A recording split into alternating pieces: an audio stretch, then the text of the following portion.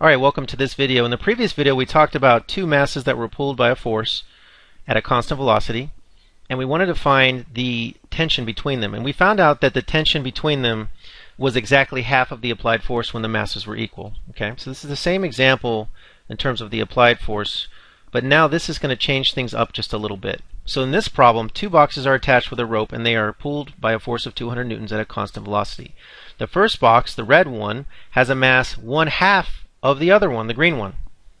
So what is the tension in the rope between them? So now the question is this just going to be 100 again? Is it just going to be half? Does that matter that I changed my masses? Well, let's take a look here. It says the red box has half the mass of the green. So if I made my green box 2m, I can just make this one m, right? This one has half the mass of the green one. And we want to find out what the tension is. So to do that, we have to redraw our free body diagrams down here, okay? So the first force that I have here is the force applied, which is 200 newtons. And we know that it's still going to apply some type of a tension force between them, and they're going to be identical because the third law says that they have to be identical. The question is, are they going to be the same as before? Are they both just going to be 100, like in the last example? So I'm going to have these two equal and opposite forces here. Now the question is, are the frictional forces the same? In other words, is this frictional force here the same as this frictional force here? Okay. So here's my force of tension here. This is going to be identical to this force of tension here. Okay, and this is the mass m. This is the mass 2m. My force of friction here, this is the force of friction on the first mass, or mass 1, and the force of friction on the second one here. Okay, so let's go over to the side here and talk about the forces of friction real quick. The force of friction on the first box, on the red one, is just going to be mu times the normal on the first one. Okay, and again, the normal is just going to be equal to mg in this case. So it's going to be mu times mg. Because right here, I have my mass here. I'm going to draw these out for you. I'm going to clone this. I have my my mg, my force down here, okay, whatever that is,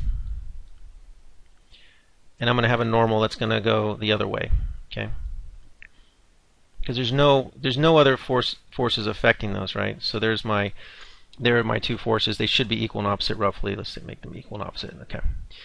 So there it is. So I just have mg here, and I have force normal here. Okay.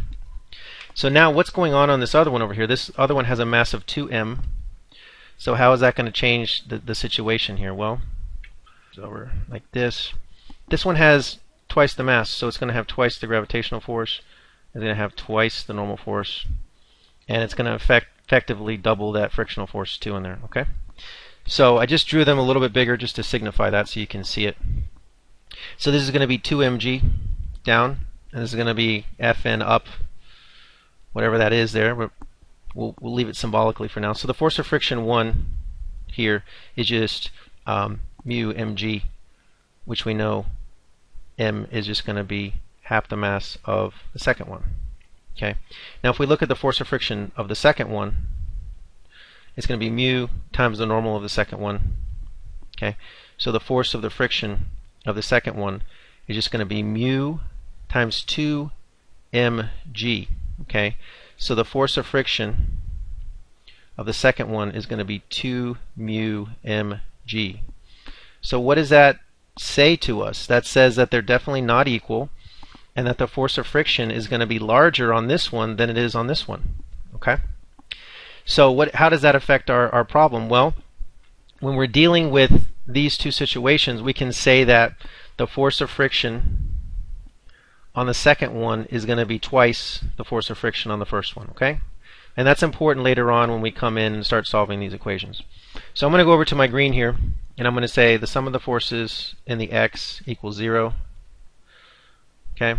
And I'm dealing just with a simple Newton's first law application. So whatever's on the left, the force of the friction, the second one equals the force of the tension. And over here on the right, I'm going to say the sum of the forces and the x equals 0. So whatever's on the left, the force of the tension plus the force of friction 1 equals force applied. Okay. So I'll put all my arrows in there. Oops, I'll put that in green so you can see it. Okay, so how do we go about solving this now? How do we find the tension dealing with all of these parameters? Well, I need to get rid of the parameters on this side just like I did before. Okay, so I know that the force of friction 2 equals the force of tension, right? Alright, so I can substitute from over here though. I can say the force of friction 2 is also twice the force of friction 1. So I can say twice the force of friction 1 equals Ft. Right? So I'm just substituting from our original equation over here, right? And what I'm going to do with that is I'm going to substitute that into here, into this equation. So when I do that, I'm going to end up with the force of tension plus, instead of saying the force of friction 1, we know that twice the force of friction 1 equals Ft. So if I want to substitute that, I actually have to say the force of friction 1 is going to be the force of tension over 2, right? I'm going to substitute that over into here. So that's going to go over into here. Okay. So I'm going to basically say now I have Ft over 2, and that equals Fa, force applied. Okay. So let's keep solving here. I got to combine these into some type of a fraction. So I'm going to keep going down here. So what am I going to do now? I'm going to combine these over here, and I'm going to combine these two fractions. So I'm going to say f of t plus f of t over 2 equals Fa. So that's going to end up saying 3 over 2 Ft. Okay, because remember that's the same as 1 Ft plus 1/2 Ft is 3/2 Ft equals force applied, which we know what that is. Okay, so force applied is 200, and so we're going to say Ft is going to equal 200, and I'm going to flip that fraction, so I'm going to multiply it times 2/3, right? So now my force of tension is going to equal 200 times 2 is 400, and then divided by 3, right? So what's that going to give me when I divide 400 by 3? I'm going to get roughly 133 newtons.